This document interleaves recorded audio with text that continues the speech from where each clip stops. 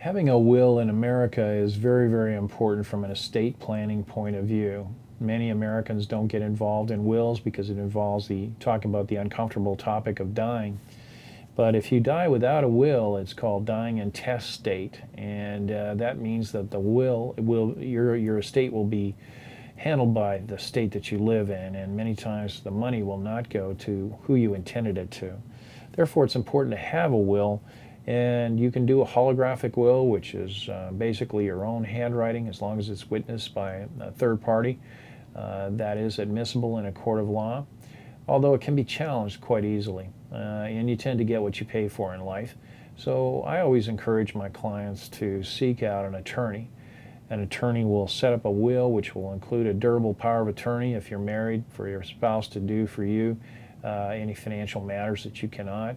It'll also include a living will, which will allow your medical procedures to be executed prior to death if you no longer wish to be kept alive. Various schedules are in the will and it's executed. Normally, instructions for a will, you want to retain an attorney and pay anywhere between $300 to $450. Then you have the peace of mind that you have a will and your assets can be passed on to your family.